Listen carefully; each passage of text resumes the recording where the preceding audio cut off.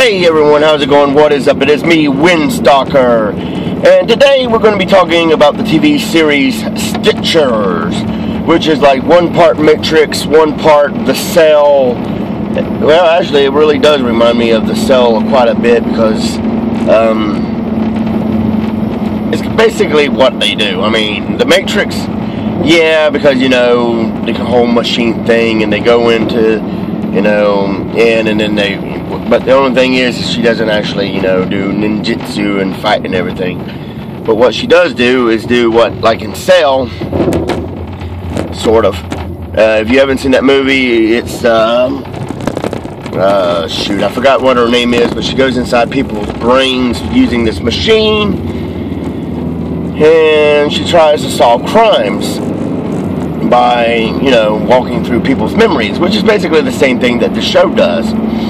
It seems to be similarly heavily inspired by it because this woman goes inside these dead people's bodies. Of course, the people in the cell are alive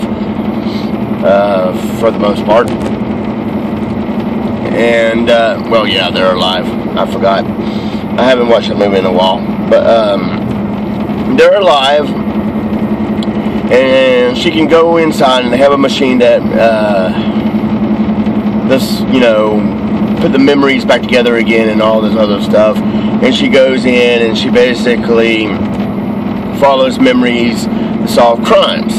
So it's kind of like NCSI, CSI, Bones, Castle, all those procedural shows that, show you how, that way they go around solving crimes. And in this one, the main objective, of course, is to go into people's brains. Of course, you can only be in there for like 5 minutes. I think The Cell, the time limit didn't matter.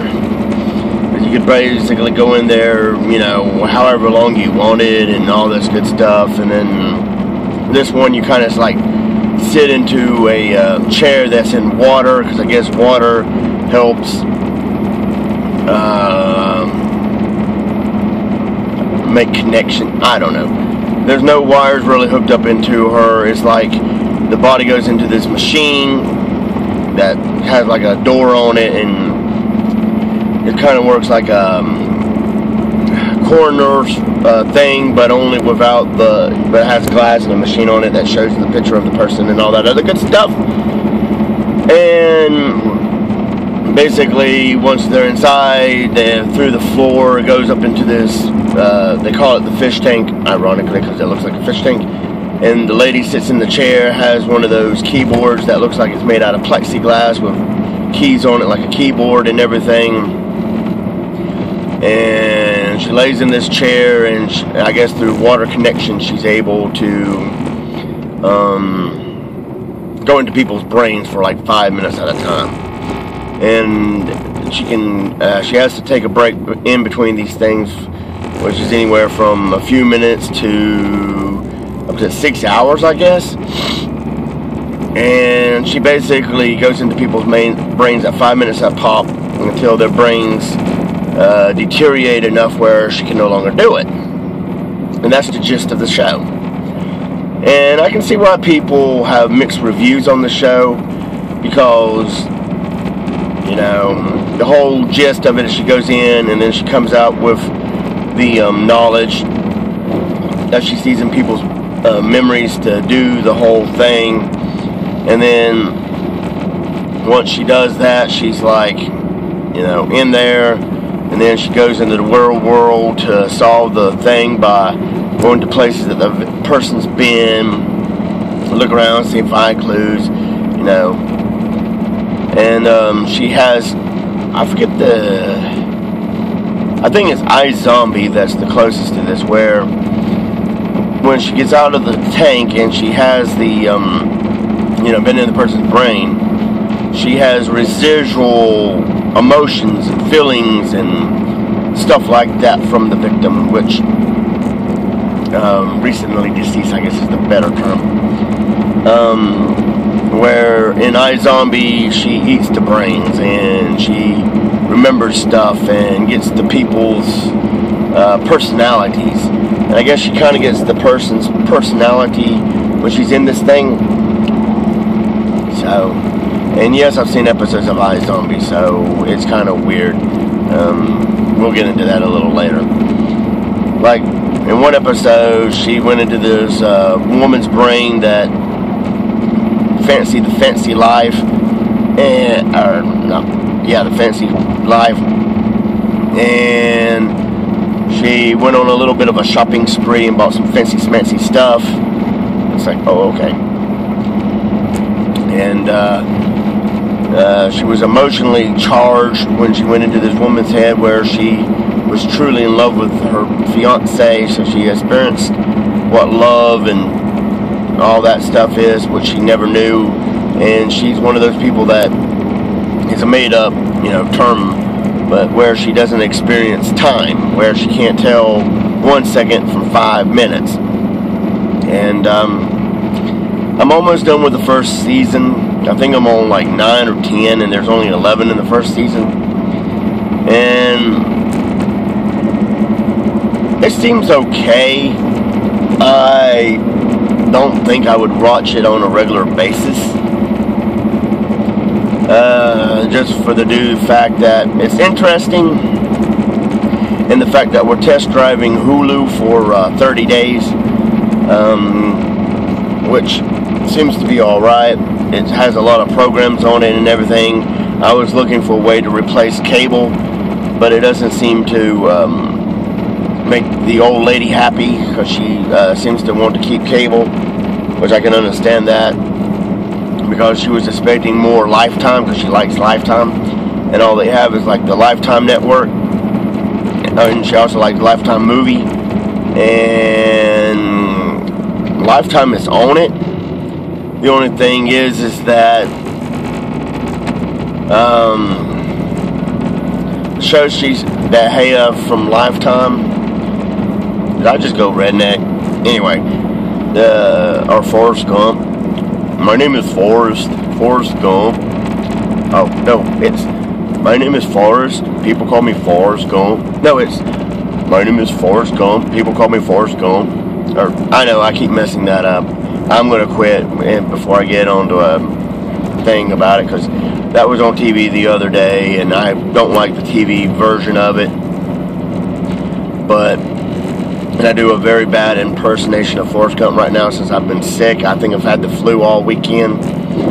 And that's part of the reason why you guys didn't get a video Friday, is because I had flu issues. And yeah, it wasn't pretty.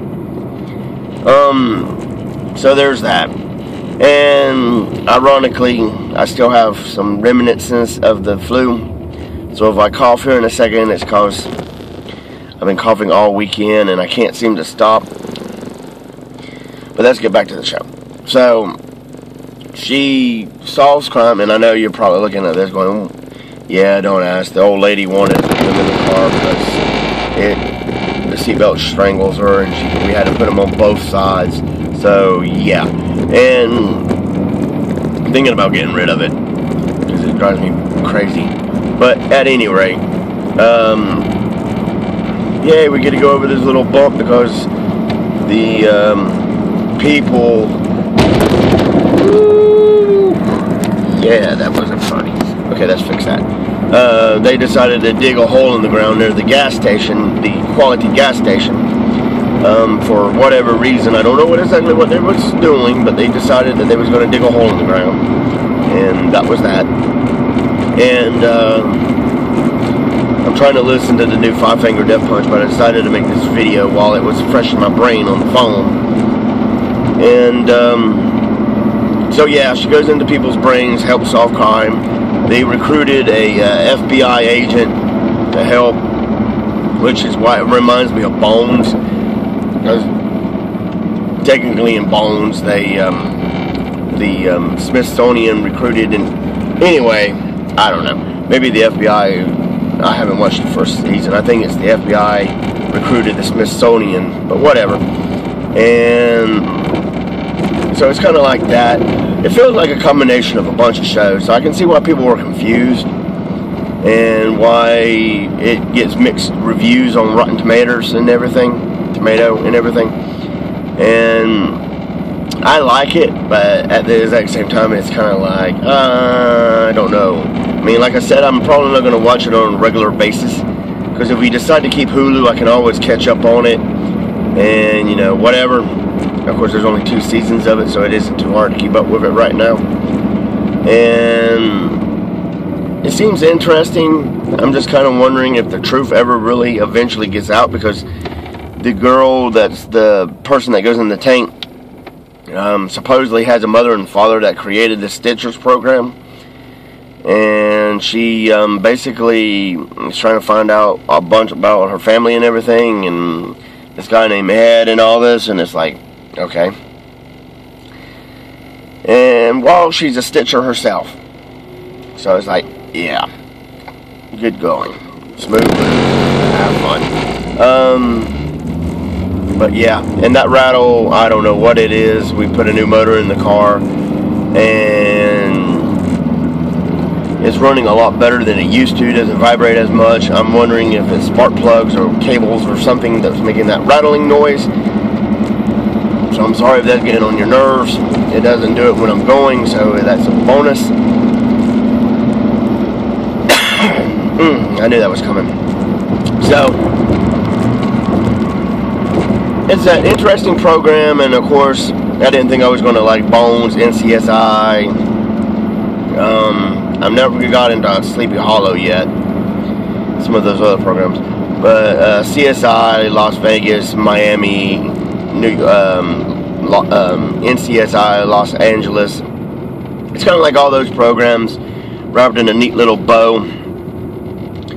And the characters, well, the characters are interesting enough, I guess.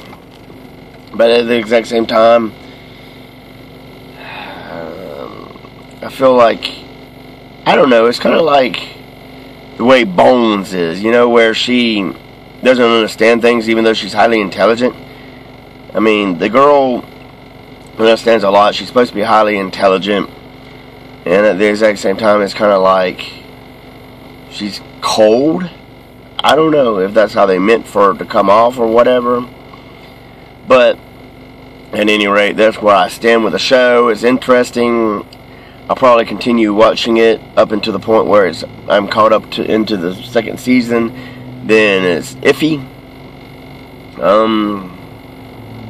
Because I started watching iZombie, and that's alright, and then I kind of bailed on that after a bit too, because, well, let's face it, I'm more of a gamer than to sit down and watch TV or a movie anymore. I find that kind of stuff kind of boring at times. And Hulu, I thought, was going to be a good replacement for cable, but with the $12 you pay for commercial-free stuff, it's kind of like, I don't know. So there's that. Don't know if we're going to go with Hulu after the 30-day trial. We might. It might be a good investment. Of course, if we're going to keep cable, I don't know. I'm rambling. It's an interesting program. It's got its highs and lows like any program.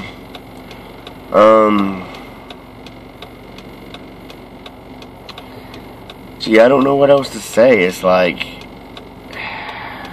But at any rate, if you like this video, give it a thumbs up. Leave a comment down below. Hit the subscribe button. And I'll see you guys in the next video. Chilios.